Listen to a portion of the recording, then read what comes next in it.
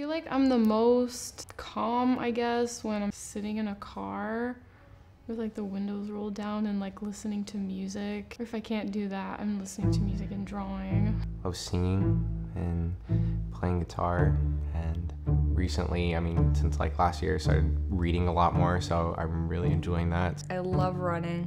That is my main hobby. As a track and field enthusiast, that is my sport. It's mission Noah flock and time in a county Ireland our era. God gave me this gift so I can use it, and it genuinely just brings me joy and peace whenever I do art. I just love the sound of the piano. I just love being able to be creative on a piano, and piano playing will always be something that people will see me doing. I'll always be sitting at a piano when I have free time.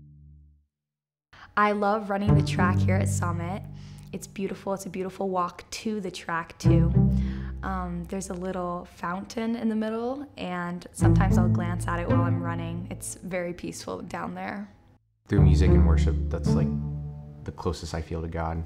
Running helps me deepen my relationship with the Lord here at Summit by allowing me to get out of my head.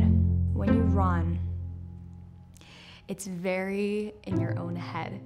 And for me, I've taken the time that I run to pray to the Lord. And just praying to the Lord will strengthen your relationship with Him, no matter how small the prayer is. Not just to get rid of my worries, it's another way of me speaking to the Lord is through my worship on the piano. A lot of people can do this through prayer and can do this through reading the Word, which is also important, but I often do this by just playing onto the Lord. This year, I have a goal to be just more intentional about life in general. In regards to my devotional life, talking to God, my art, because I want to develop my skills as an artist so I can have like a profession in art and I can actually use it to like minister to people. A majority of my rough moments, I would just pick up the guitar and kind of just play what I was feeling out.